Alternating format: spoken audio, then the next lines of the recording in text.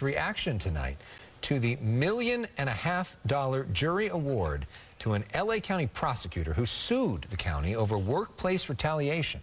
Sean Randolph said she was denied important jobs in response to her complaints about the District Attorney George Gascón and his directives. Gina Silva's live in downtown LA with her story. Gina.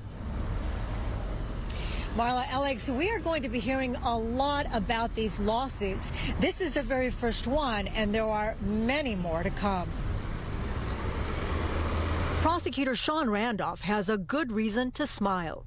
An LA jury has awarded her $1.5 million in a retaliation lawsuit against her boss, LA County DA George Gascón. Sean Randolph was questioning the policies, the legality of the policies, the ethics of these policies, and she was punished just for questioning those, asking and raising those questions. Eric Siddell is the vice president of the Association of Deputy District Attorneys.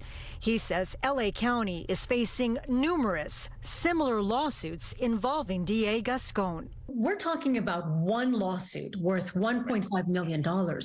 And there are how many more? There's about 16 more lawsuits. And I'll say this one, compared to levels of egregiousness, is just the tip of the iceberg. We have a chain of them that are going to be moving through with respect to Mr. Gascon's office.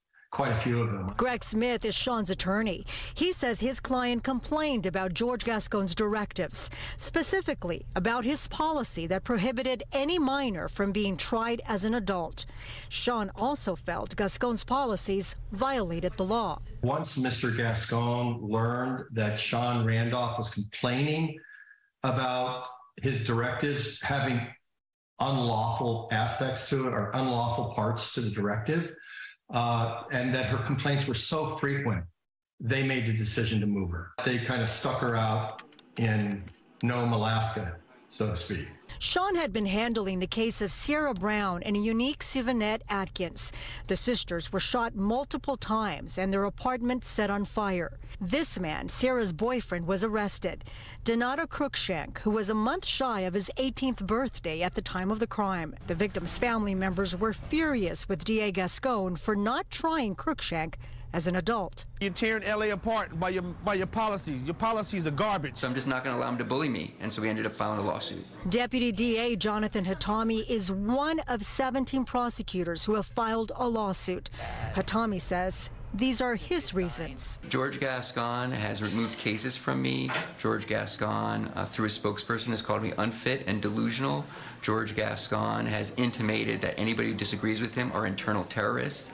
And I take that as a very racial statement, and it's definitely an inappropriate and hostile statement. For Mr. Gascón to completely ignore the 830 prosecutors in his office and simply listen to his political loyalists or people who follow his ideology is the fundamental problem here. And it's the reason why we're seeing these lawsuits.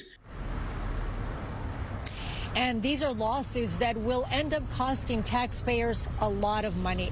No word yet from George Gascón. We contacted his office at 9 in the morning, again at noon, and late this afternoon, but no one got back to us to give us a reaction to this story. I'll send it back to you guys in the studio. Yeah, and we asked him for a reaction to our next story, too, and nobody got back to us on that. Gina, thank you for that. And that